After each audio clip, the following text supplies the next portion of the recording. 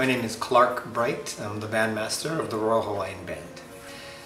The Friends of the Royal Hawaiian Band is a non-profit organization that assists the band as needed. And one of the methods we were talking about was getting new music, new contemporary music. And they commissioned Matt Kattengub to go ahead and do a medley.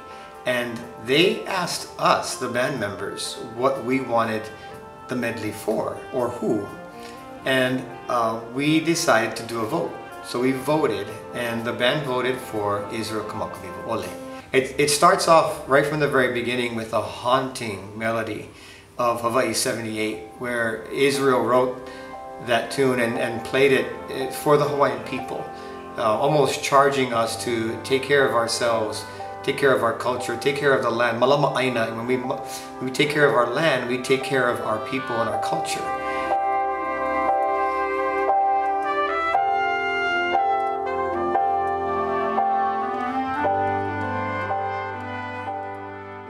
And then we hear White Sandy Beach, and that's beautiful. In this life, it takes us back to that time.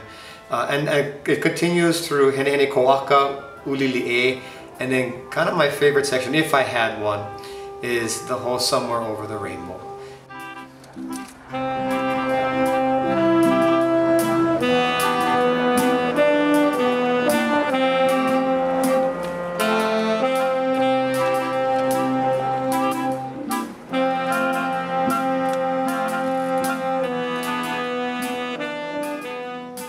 And I think the Kama'aina and the Malihini as well will be able to relate, because he's such an impacting Hawaiian musician.